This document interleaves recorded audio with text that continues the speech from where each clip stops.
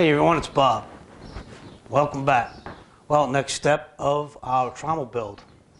This will be where I take some sheet metal. It's 1/8 inch thick. This is 20 inch by 20 inch. You see I've got a cross on the center of it. I'm going to drill a little hole there. And then we're going to take the plasma cutter and we're going to cut out the same diameter as the end of the trommel tube. And then inside that there's going to be an 8.5 inch diameter hole where the tube that feeds into the trommel, the slurry, will set into that. Usually they don't have anything on the back, but as this is a recirculating system, we want to control how much water we lose. Or we want to minimize the amount of water that we lose because we're going to be recirculating. So I'll show you the tube. I don't have the roller, so this is 1/8 inch material. And I had one of the local fabrication shops roll it out for me. And I did the welding. We welded it right here and on the inside as well. These are just some clamps to keep the gap. And I played around over here with a flux core welder. This is going to be cut out. It's only going to be welded this far because this is what's going to go into the 8.5 inch diameter hole that goes on the end of the trommel tube. So this line here is going to remain being cut. Or I'm not going to weld it. I'll cut that out right there. And this welded section, some of it will extend inside to the trommel tube. And this here, just to give you a sketch, is going to go probably halfway around and then cut this way. So this whole piece here is going to be taken out.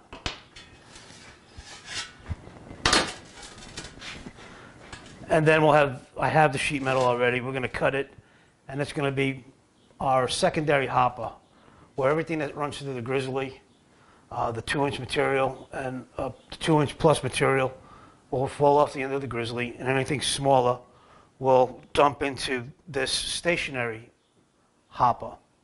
The reason why I have two is because the primary hopper with the grizzly is going to be much bigger, and it's going to be vibrating on springs. We're going to have some sort of a vibratory setup. I don't know if it's going to be, I think it's going to be just a shaft running across from side to side of the hopper with a pulley in the middle going to an electric motor. And then I'll have some off-centered weights on the ends, both ends of the shaft on the outside of the hopper. And when it gives electricity, power to the unit, those offsets will spin on the shaft that's being turned by the pulley. And as the whole thing's on springs, it should shake pretty well. And of course, we'll have water going up there. I think I may have one water line right in the back here where I don't want material to accumulate. So we'll have one jet of water and then everything else coming in. But you'll see that as we continue with the construction. So right now, let me get this plasma cutter set up. What do I have to show you guys? Do you remember on my pulley, I made a tool for the plasma cutter torch to cut around. I thought I threw it out. Thank God I didn't, because I still have it. And we knocked off the socket that I used for the center that fit into the bore of the original sprocket. I ground and cut that off, and we're going to put a small drill hole in there, and then we'll use that to center as we spin that unit around. Okay. Well, we arranged our tool and we cut the two guide holes, one for the 17.5 inch diameter and the other one for the 8.5 inch diameter that's going to go inside of that. We've got the plasma cutter all set up. My amperage is set at 30, 31. I don't think I need a lot. Compressor's been fixed. I got some, I had to change the pressure control switch. It works pretty well. It's kind of set higher than usual, but that's okay. I think the unit can handle it.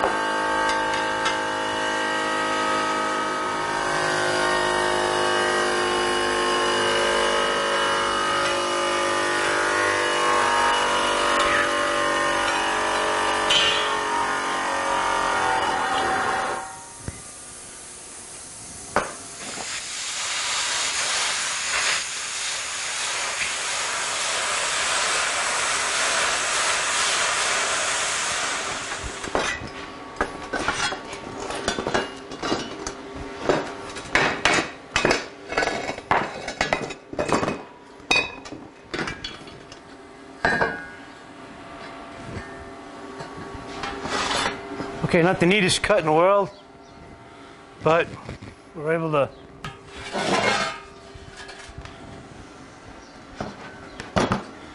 the outside, the inside where this tube's going to go feed. Now, this is just a piece of the tube, if y'all remember from the other videos, that we took them off the ends, just to square the ends. So I use them for references. So this is going to be fastened to the end of the tube as it turns, and this right here will be the feed for all the slurry material that comes in as the tube's turning. Of course, this won't turn. So another step closer. Tomorrow we'll try to get this attached to the tube itself, and then we'll start making the getting this situated in place where we want it, and we're going to build the hopper around it and up. So stand by for that update.